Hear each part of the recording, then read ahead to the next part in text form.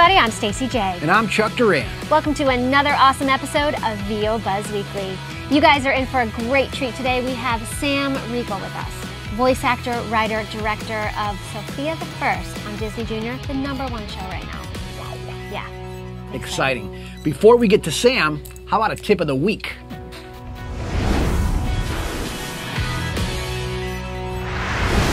Well, the tip of the week today is all about the email signature. Now, you may think that this is something that everybody already does, but apparently not. Let me start off with a little story. Okay. Just yesterday, a matter of fact, somebody had emailed me, but in their email, they misspelled their email. Whoops. Now, exactly. When I read their email, at the end of their email, there was no signature. There was no name. There was no email address. There was no website. There was no way for me. No social media, no. nothing. So I just shot them an email back, and it's, it got delivered, unsendable because the email didn't exist. So with that said, is this email signature so important that you guys are at the end of your email, that every single email that goes out has to have your name, not your initials, your name, your email address, your web address, a phone number, a way for everybody to be able to contact you. Your Facebook or your Twitter. Something. Absolutely. It's a little piece of marketing. Exactly. Yeah. Exactly. And it gives anybody a way to get back to you quickly and easily by just looking at that email signature.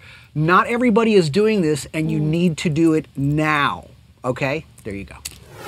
Okay, you guys, our guest is a versatile voice actor, director, and writer for anime, video games, and cartoons.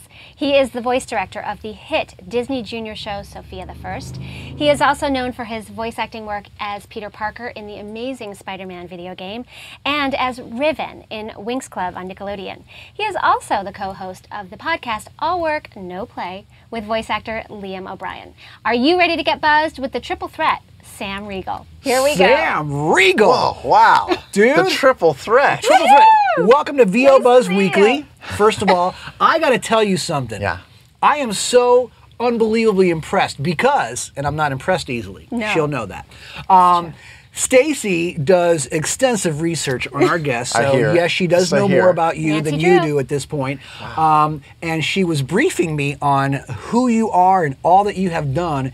And I got to say, man, that I was like, are you serious? He's like, There's are we no talking about way the same guy? that Is this the anybody same guy? can do all that. Yeah. I mean, and I was just blown away. So we're so excited to have you on the show, man. Well, thank you very much for having me. It's a pleasure to be here. I love the space. I love you guys. Thank and you. He loves us already. I We're not even already. begun. This is going fun.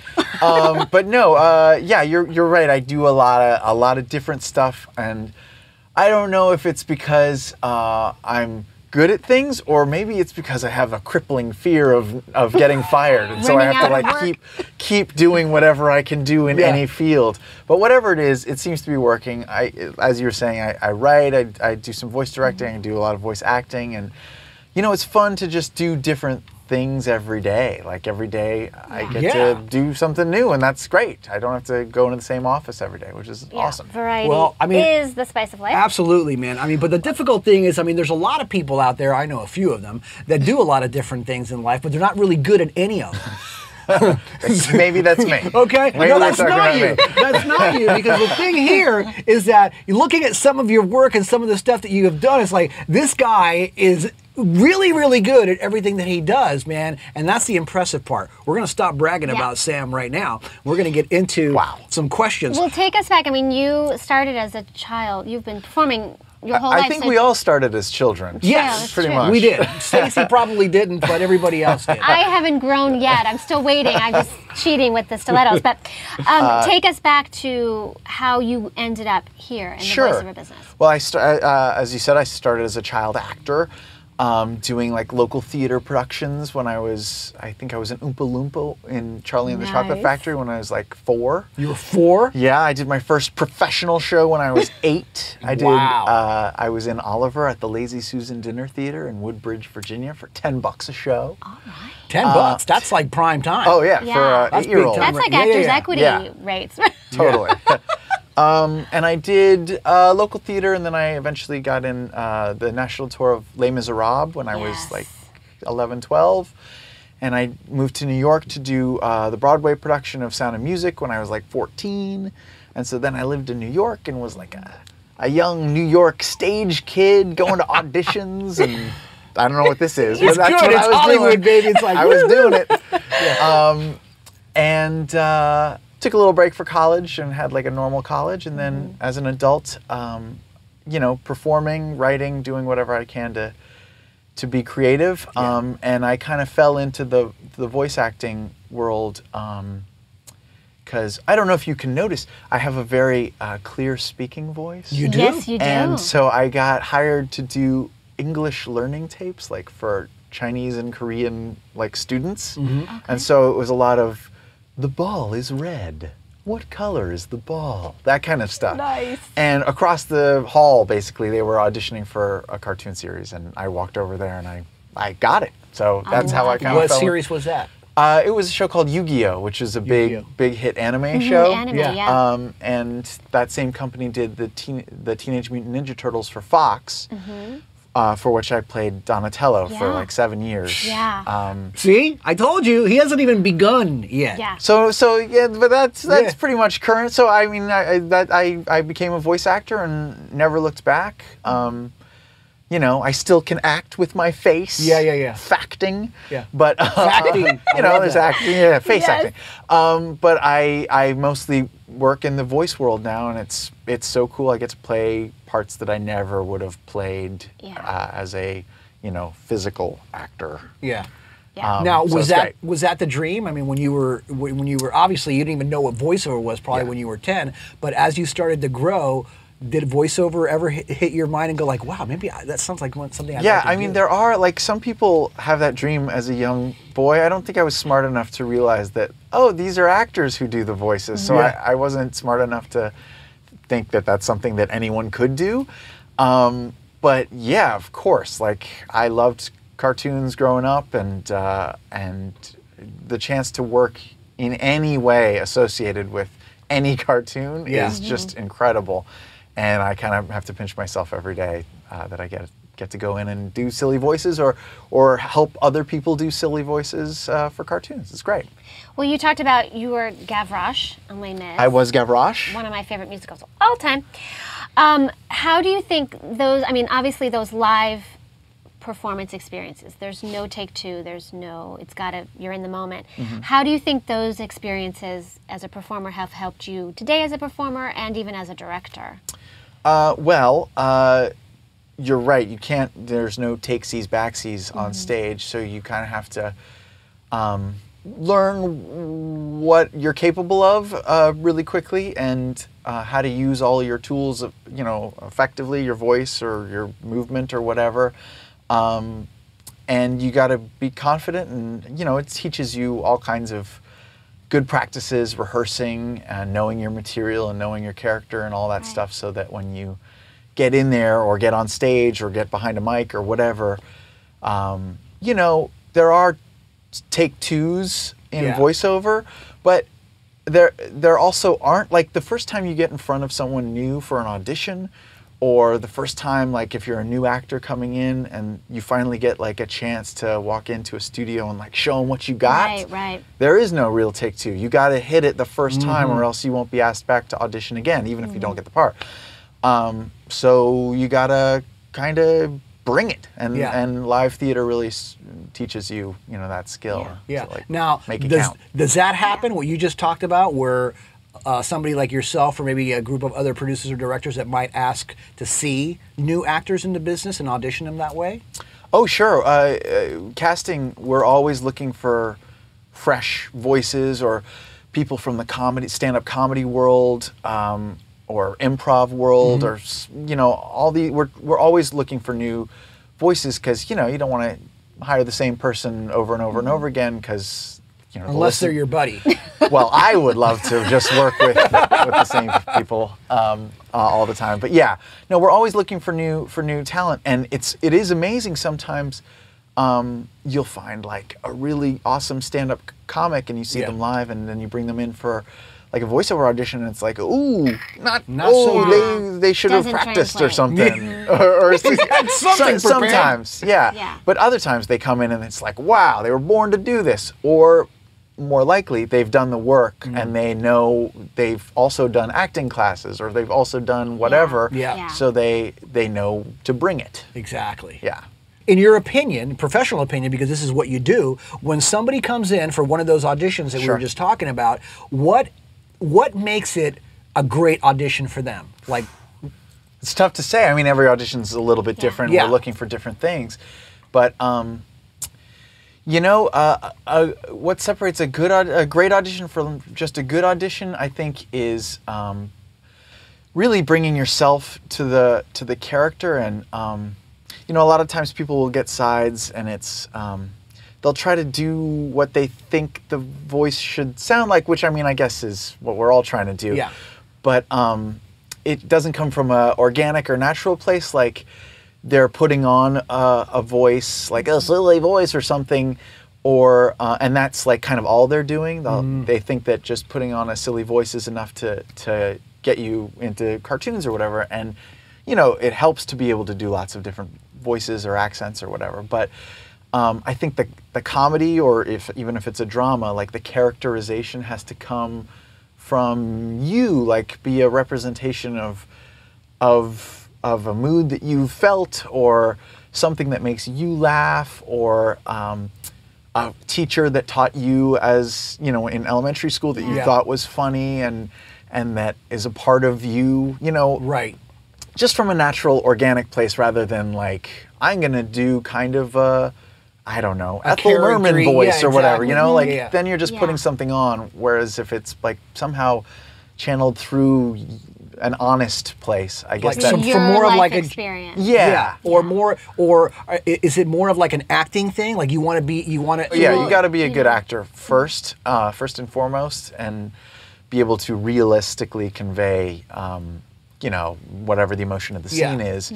But then yes, on top of that, finding a character that speaks to you and that's funny to you and that you can do without, you know, losing the truth of what you're trying to bring to it. Now, I'm going to stay on this for one quick second. In an animation session or a new series or something like that, you might work. Are natural voices more popular than, say, really super charactery ones right now? Right now, yes. Natural voices seem to be the trend, and you know, it doesn't mean not animated. Like still animated performances, but typically, like, especially the stuff that we've been doing at Disney lately, like not a lot of people are going for like a really pushed cartoony read. There are some cartoons out there still, and I love them.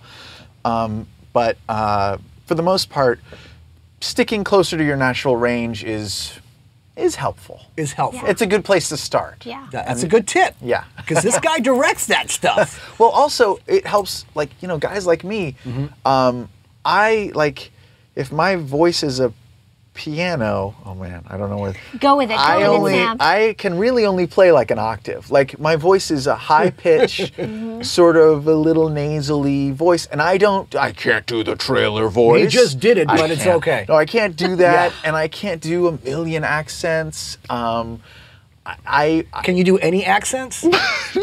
See, I'm just proving to you guys that there's hope. Okay. I can do some, but they're so stereotypical. He's like, am I being punked right now? No. They're, you know. No, but you have your skill sets. Yeah, but so within like this small range that my voice goes in, I'm really good at that. Right. You know, and I hone in on that, so I can do young heroes and young nerds and young psychopaths or whatever. They're all usually young in some way, but I can really hone in on, like, that's what my voice is good at, and that's what I'm, as an actor, good at.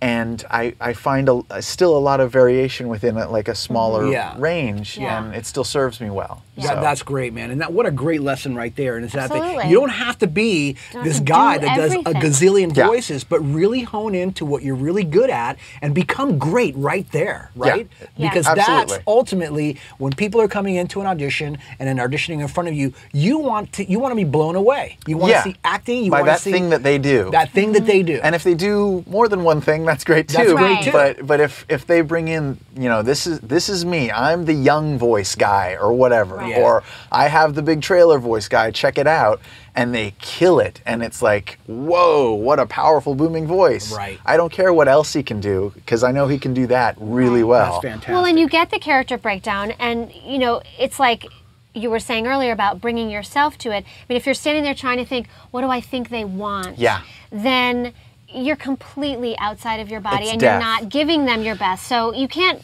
predict because maybe you guys don't know what you want, or maybe it's kind of that you'll know it when you hear it. Of But course. regardless, unless you're leading with yourself, I mean, you're putting Absolutely. yourself If a breakdown says like, you know, a Woody Allen type, so many people just try to do a Woody Allen impersonation, Sound like, and yeah. no one can do it that well. I mean, you'll always hear Woody Allen's voice, Yeah. and Yeah. so so when I read stuff like that on sides, I just kind of ignore it and think, oh, they mean he's neurotic. I'm not going to try to do an impression of anyone. I'm going to do my neurotic guy that I do, because I know A, it's pretty good, and B, I can do it on a regular basis.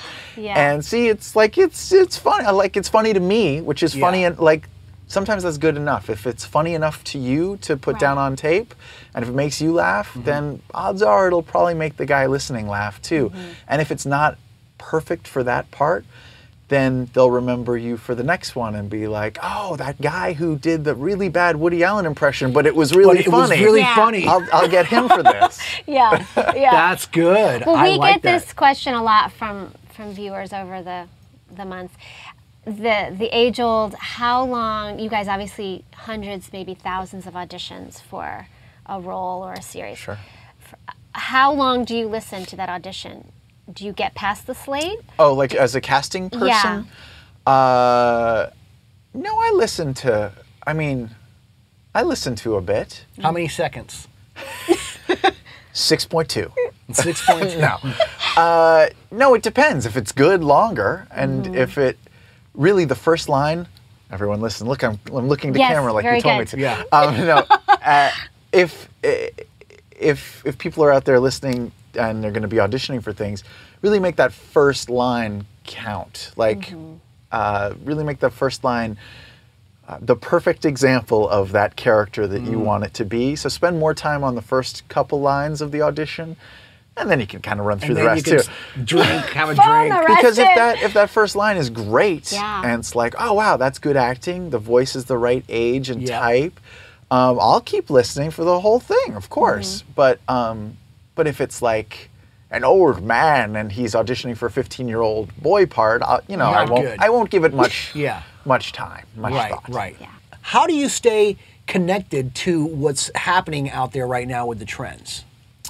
You mean world trends or voiceover trends? Voiceover trends, yeah. Because world trends, I don't know. We don't even is wanna One Direction talk a about band it. Yes, that's popular? yes. Is Justin Bieber? I We can't won't keep do any track. history quiz. Yeah, well, Okay, actually, good. Justin Bieber just joined One Yeah. Direction. Okay, good. So, no. Okay. Because I'm an actor, I feel like I get out there a lot, and I feel like if I were just voice directing Yeah. on shows, it would be a little insulated. Like I would only be working on my shows, so I Right. would only know how my shows work. But because I'm also acting, I get to work on other people's shows and see how they're doing it right and how they're doing it wrong, and I can, bring that knowledge into the shows that I'm voice directing on, and sort of share the knowledge that way. But I like to share. Yeah. He doesn't steal, he shares. I Share. share. He's a good guy. I share. But yeah, like I also do some writing, so I get that perspective as well, and I feel like my writing work has really helped me like figure out what like the sides, because sometimes you get sides for an audition and there's not a lot of description, Yeah. so you kind of have to look for clues of like what might be, oh, this seems like the end of the episode lesson that he's saying here, like if we all got to stick together, like, oh, okay, so I'll play it like it's that moment at the end That of the episode when he, resolution, yeah. So writing sort of helps me figure out the intent of stuff, and writing also helps me as a voice director, like to figure out what the intent of the writer was in the script that I'm trying to get out of the actor. But yeah, I mean, the diversity of what I do sort of keeps me exposed to the Yeah. new trends out there. And also I teach classes sometimes, which You do? I do. We didn't read that. That's another thing he does. Holy Toledo. He has a spare 15 minutes. Yeah, you know, like that's the 11 p.m. to 12 a.m. Yeah, they slot. have to be- What does this happen? You know, I do some like group seminar-y stuff every once in a while. And Okay. I have a studio in my home. It's not as cool as this place, but it's pretty cool here. I mean, it's amazing. It's the crushed velvet. It's yeah. I do have some crushed velvet, but only in Excellent. my booth, not in the whole thing. But yeah, some people come over for like privates and stuff, Yeah. private lessons, and that exposes me to some new talent too, which is always nice to see. Absolutely. The young whippersnappers, Yeah. coming fresh out of high school, Absolutely. Yeah. off the turnip truck. I don't know. Well, speaking of the turnip truck, what do you think? What do you think it takes for someone to really be successful in the business today? Somebody who's starting out. Well, if I had to start out, I don't know how I would do it. Like I don't Really? know. I don't know how they do it. I was always an actor forever. So so when I like after college started acting again, I already was kind of good at it, and I already had contacts. So I was starting with an advantage. And then when I moved from New York to Los Angeles, I already was on the Teenage Mutant Ninja Turtles. I already had an agent. Again, like huge advantages. Huge. I didn't have to look for those things Yeah. out here. But if I had to start with no credits, no skill, you know, or a novice skill Yeah. and no agent, man, that's tough. It is tough. I feel for these people.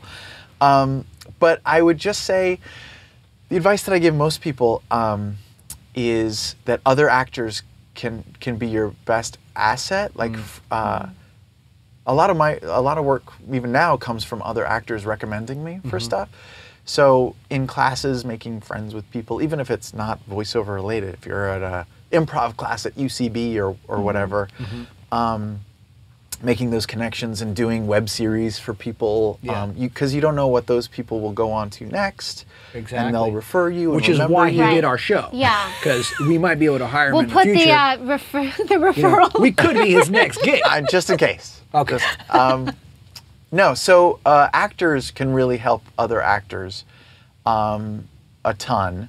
So when it comes time to find an agent too, like if you say to your actor friend who has an agent already, like I've got a demo, I'm not going to straight up ask if you can walk this demo into your agent, but if you ask your actor friend who has an agent, like, where do you think I should send this demo? Then maybe they'll say, oh, you should send it to my agent. And then Right. they've made a great Yeah. offer and Yeah. you can get in that way. Exactly. Or even get their opinion if it's something that you shouldn't be even sending out in the Absolutely. first place. Other actors who have been working more Yes. are certainly fonts of knowledge. But even now, like I'll be in a session and I'll be walking out and they'll say, oh, Sam, who does a good French accent or whatever? And I'll be like, oh, this actor and this actor. And then they get work. There you Yeah. go. Yeah. But I think that's just sort of that's part of the voiceover business.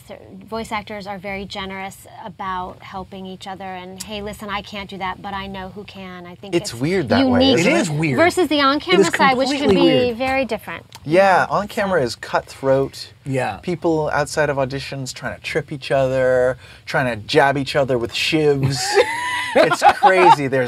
There's fights everywhere. Hair They're like, no, pulling. I'm just getting into character of the game. Oh, it's crazy. And you know this from experience. Oh man, The scar's almost gone. It's tough it's out true. there. It's true. Yeah, no, we gotta love it, man. This is a Yeah. beautiful industry to be It in, is. and It is. and Yeah, thanks- everyone's really supportive, and I think because it's a smallish community, and there's enough work for a good amount of people, and so if I don't get something on this one, and you do or whatever, I know that I'll get the next one, and Vice so versa, on. Yeah. yeah. So it's all good. Wow, was that awesome or what? It was. Sam Riegel rules. That's all I gotta say. That's all we have for today, everybody. But be sure and tune in next week for part 2. It's gonna be awesome. You don't want to miss it. And between now and then, keep up with us on Facebook, Twitter, and Pinterest at VO Buzz Weekly. Take care, everybody, and just remember, You always have time for a little buzz.